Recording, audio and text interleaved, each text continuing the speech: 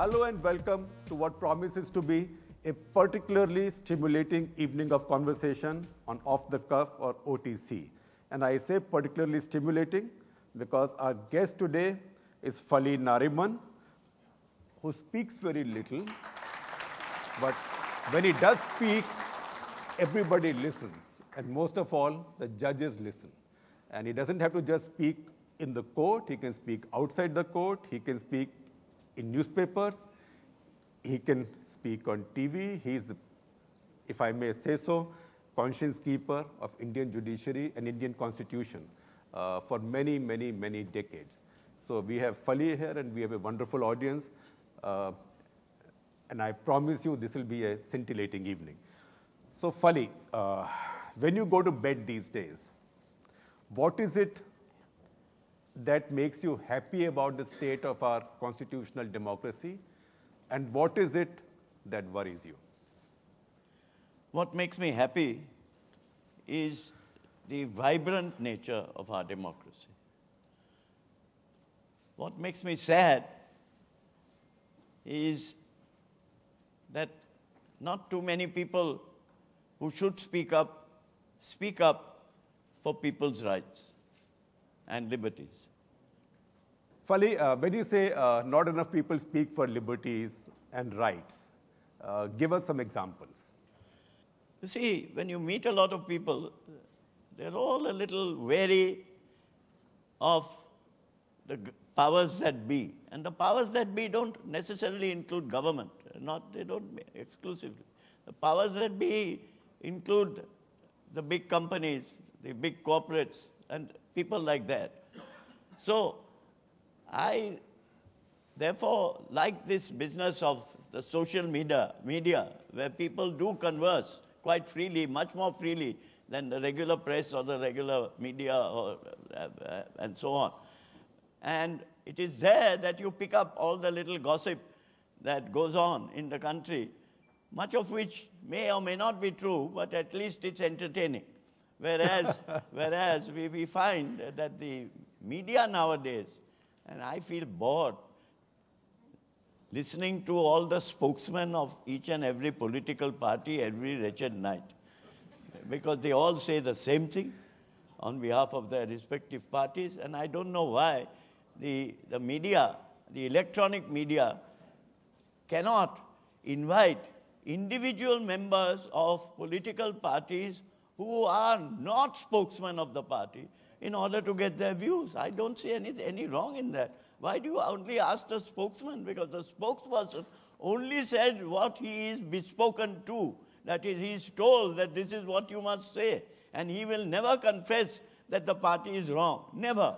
Neither the leading the present majority party, nor the opposition, nor any one of the other parties. But I have to tell you this, that not and every single channel does this. Every single channel. Yes, Fali, the same spokesman can be on 5 channels at the same time. Yeah, I wonder how that happened. And each one calls it exclusive, yes. Right?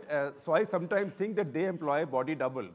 but the fact is that parties now control who speaks on their behalf. So parties don't let other people go. How do you mean don't let other people go? They give a list of spokesmen. And then you resign from the party. Oh.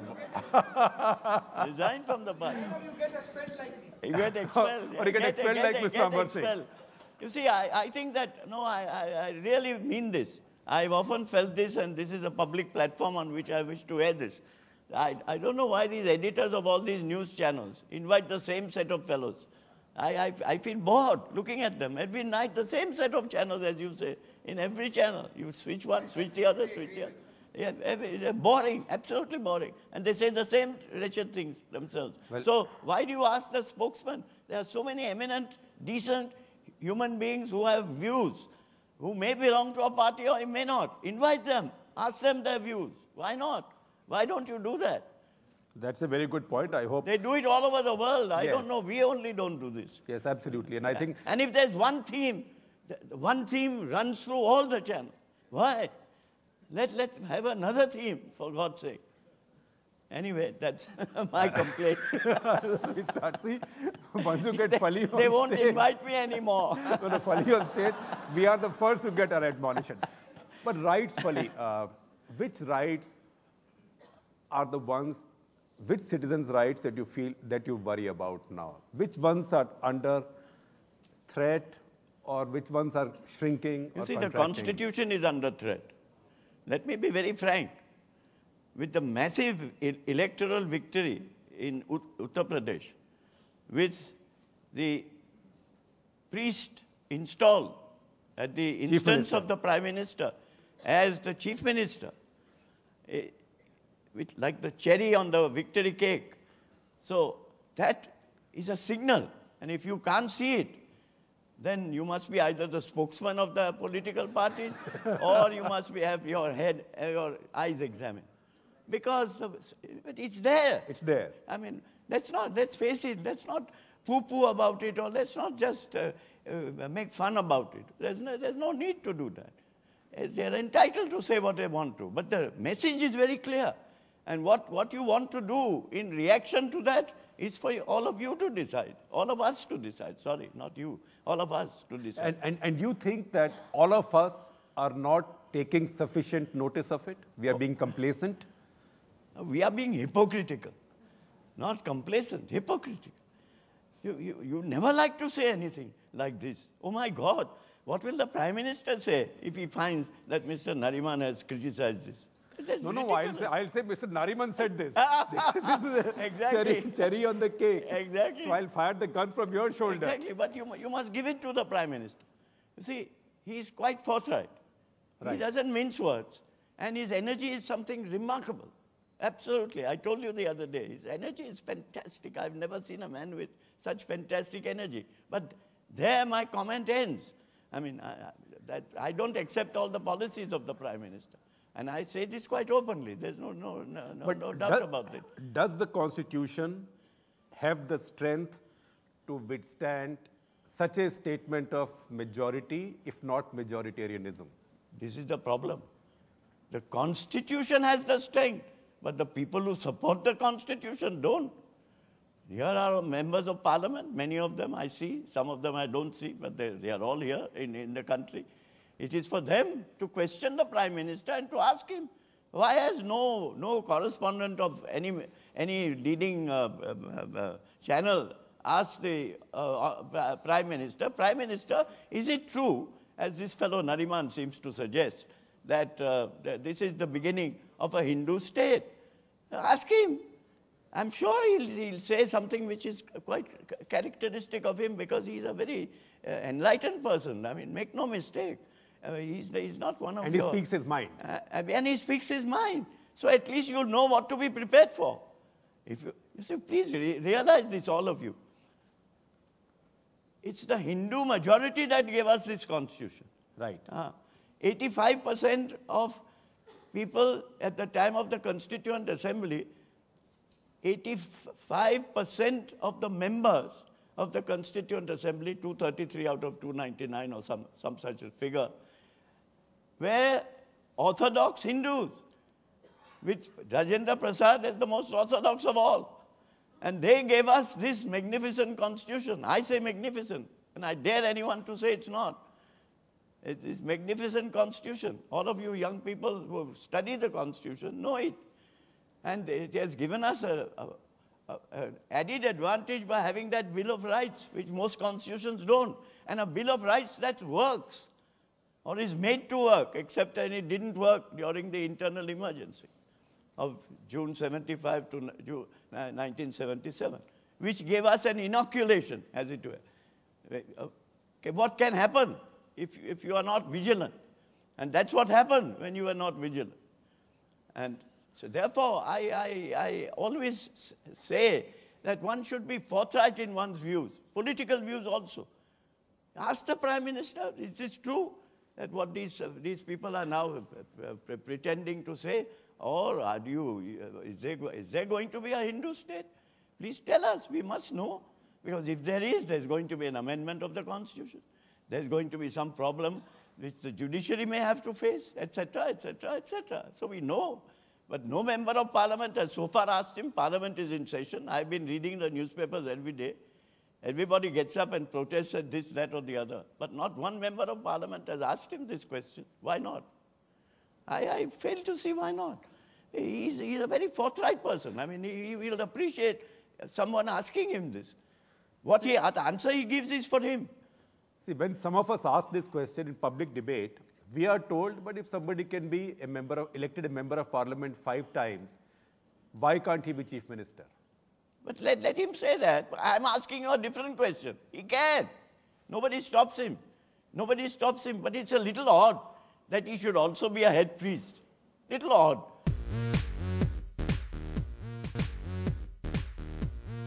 Fali, you said you worry about the fact that constitution is under threat and people whose charge it is to protect it may not have the strength to protect it. And please, they protect it in their own interest also. Because look how well looked after members of parliament are. Here's one. He'll tell you. I was one, and I'm still looked after extraordinarily well. I must tell you. I get an enormous pension. Enormous means, well, it's quite enormous, 20,000 or some such thing. A pension a month, that's quite a lot for anybody. And you are looked after by the state. And the state looks after everybody, not just the members of the leading party, but for everybody, every member of parliament.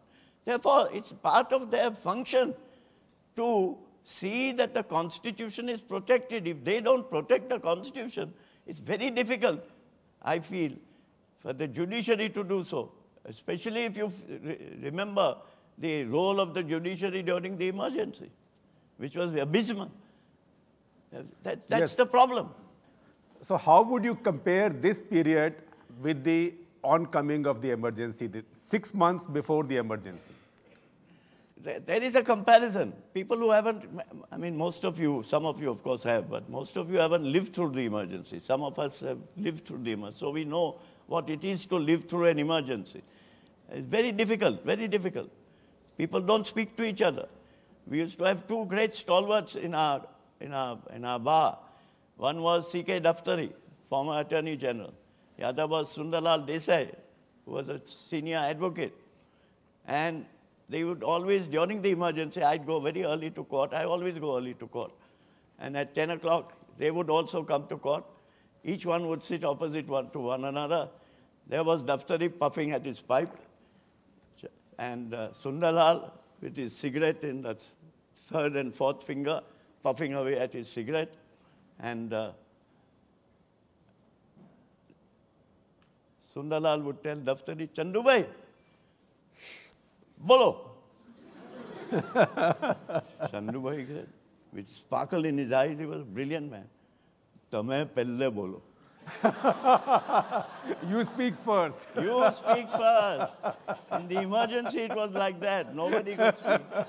Nobody would speak. And that encapsulated, this is an encapsulated symbol of what is the emergency. That's really what happened. Nobody would say anything. These are troublesome times. Today in a majority community also, nobody says anything. They're all very worried. I think one thing they say is, जो भी हो शुक्र है कम से कम मैं तो हिंदू हूँ. But please remember, even today, 80% of the country is Hindu. Right. So actually, it's up to, it's what the Hindus ultimately say that will be the rule. Not rule of law, but rule of Hindu law or Hindus, whatever it is. It's what the Parsis say will be the rule of law. Oh God, no. But I can promise you. We Parsis are finished. Although I must tell you, we are the most preferred minority community in the country. For which I give Mr. Modi full marks. Full marks. I bet he speaks with you in Gujarati. I bet he speaks with you in Gujarati. Oh, yes. He's extraordinarily affable. He's extraordinarily kind. He's very, very, very generous. But I am amazed always at his, at the energy. When you meet him at the president's banquet or something at 8 o'clock at night, he comes and speaks to you in Gujarati. And he says this, that, and the other. I'm always reminded, actually, of a line from a favorite poem of mine. I don't know if you know. Rudyard Kipling has written one of the best poems in the English language. It's called If. If. Yeah, you must get it and read it. There's a line there which says, if you can fill the unforgiving minute with 60 seconds worth of distance run, then all the earth is yours, and what's more, you'll be a man, my son. What a brilliant poem. What a brilliant poem. Yeah. So Fali, 6 months leading up to the emergency and the period now. Why does this remind you of that? It reminds me because you have to be beware. But in order to beware, you have to know something. If you go around woolly-headed, not knowing what's happened, you must know our past. Nobody cares what happened pre-Google. That's the problem. That's the problem. That's the problem. You have to know your past. Please, you have to know. And you have to know your remote past also. And I beg you, all of you students, for instance, I was a student, and I was so inspired by Nehru's discovery of India. All of you read Nehru's discovery of India. There's not a better book on the history of India than Nehru's discovery. It's written so simply and so excellently. And believe me, despite what anybody may say, I'm a Nehruvian. I confess that. Although Nehru is not so much in fashion anymore. Not at all. Not at all. But look here, Sardar Patel also wrote the Constitution. Absolutely. Our first question is actually from a student. Sir, just now you said that there's a threat to the country or the constitution because of the Hindutva factor. I would like you to remind that the latest census data published by the Modi government shows that there has been a 0.7% decline in the Hindu population. Yeah, from 85 to 80. The first time the Hindu population has declined, come below 80%, and the Muslim population has grown 0.8%. So how do you still see that there is a Hindutva factor involved in this, and it's a threat to the community? Because 80% is much more than the entire Muslim population of India. But the decline has been for the first time, since always we have been growing, but this was the first time when we... Yes, take steps to improve that, to improve it. The Muslims have found a good way.